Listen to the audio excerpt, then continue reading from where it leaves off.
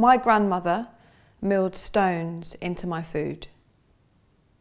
My people moved too many times to collect heirlooms, so they crocheted codes into my bloodstream, sewed keepsakes into my veins.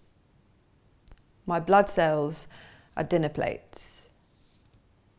My family is not religious, but the meticulous rituals of washing, chopping, boiling, frying is holy all by itself. Faith in food.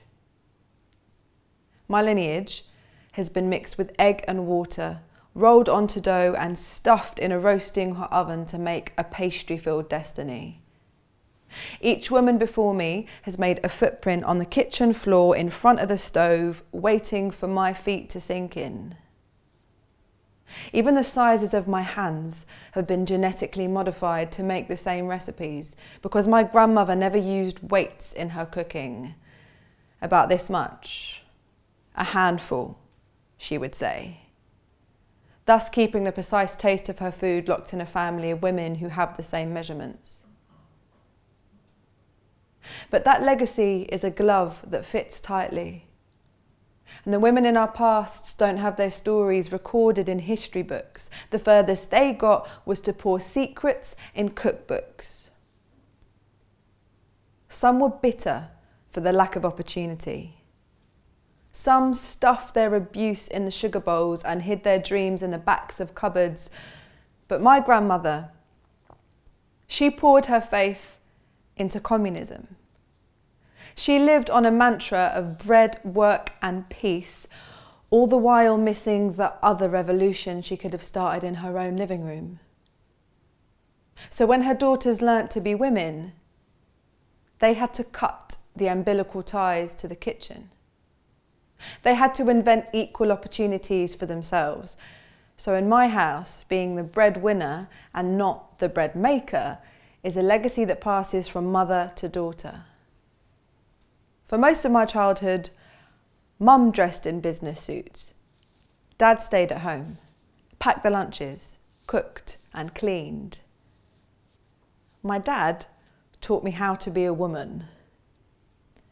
And Mum taught me how to be the man.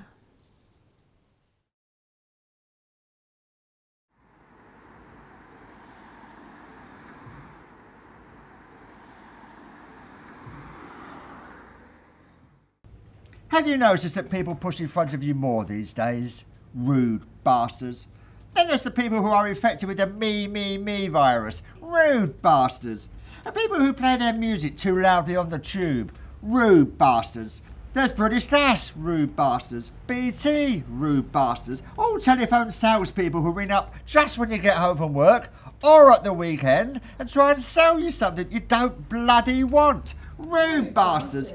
Tall people who sit in front of you at the cinema. Rude bastards. People who dawdle on the pavement so you can't get past. Rude bastards. Shop assistants. Rude bastards. Restaurants who want their table back at 8:30. Rude bastards. People who read your paper over your shoulder. Rude bastards. Simon Cowell. Rude bastards. People who don't answer their phones. Rude bastards. People who stare at you on the tube and then stare at your shoes. Rude bastards. People who drop chicken bones on the pavement after their KFC takeaway. Rude bastards. The announcer who says mind the gap at the tube station. Rude bastards.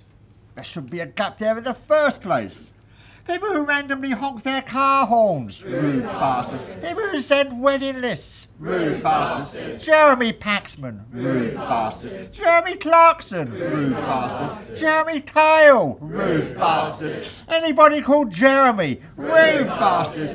Fat people who can't stop stuffing their face and then expect the rest of us to fund their gastric band operation. Rude bastards. Old people. Rude bastards. Young people. Rude bastards. Birds at Twitter at 5 AM in the morning. Rude bastards. Anybody who writes comments about my stuff on YouTube. Rude bastards. You lot for staring at me. Rude bastards. Haikus in the classroom. Lost spelling contest. Couldn't spell diarrhea. My shit's not solid. 2. In English lesson, student flings dictionary. Missile of language. Last one. Student asks question. Teacher does not know answer. Everybody learns. So,